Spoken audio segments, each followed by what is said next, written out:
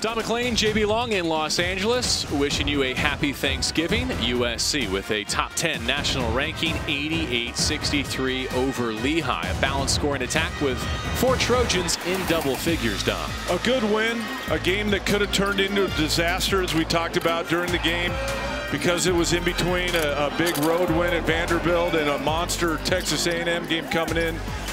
Ball movement was better tonight. The emphasis was on that. The other emphasis was to get Elijah Stewart and Jonah Matthews going. Mission accomplished there.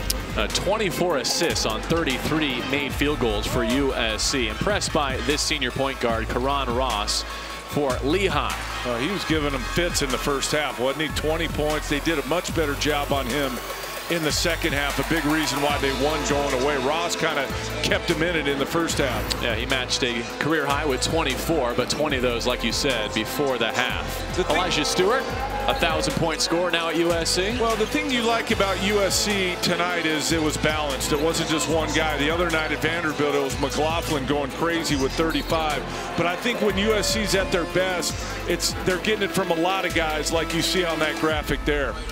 Up next, a true test at home. Texas A&M will see you Sunday nights at Galen Center on Pac-12 Network to see if the Trojans can extend their non-conference home winning streak to 22 games. 88-63 the final. Have a great holiday.